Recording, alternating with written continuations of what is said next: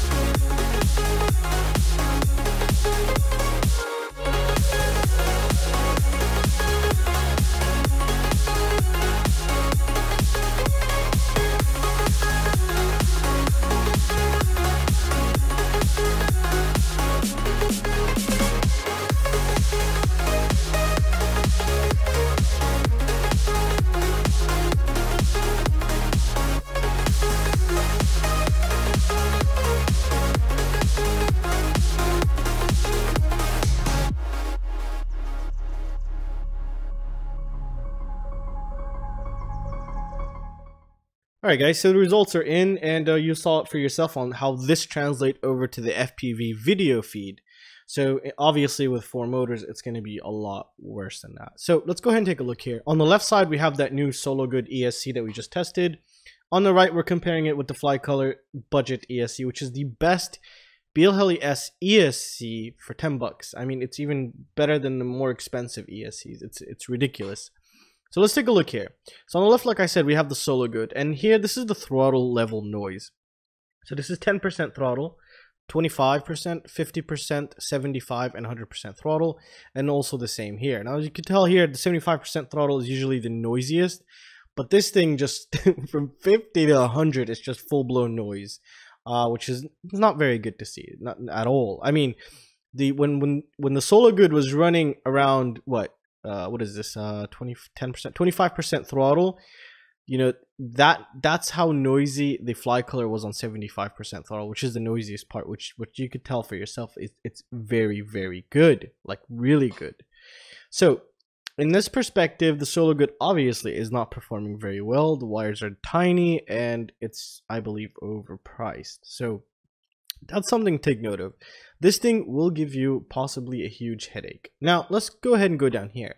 Now, the bottom two are, for example, it's just let's just say simulating maneuvers, you know, punch outs, stop rolls, and, you know, just correcting itself, just stuff that makes the motors move, you know, violently back and forth through throttle levels. That's not human controlled. So this is what it simulates on the bottom. Now, as you can tell, I don't even have to say anything. Just take a look at it. It's terrible.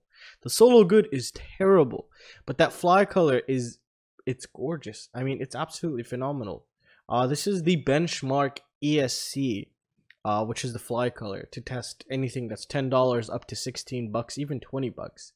It's very good priced. It runs up to a maximum of 4S, so, you know, take that into consideration. But overall, this thing is performing insanely gorgeous. Very nice.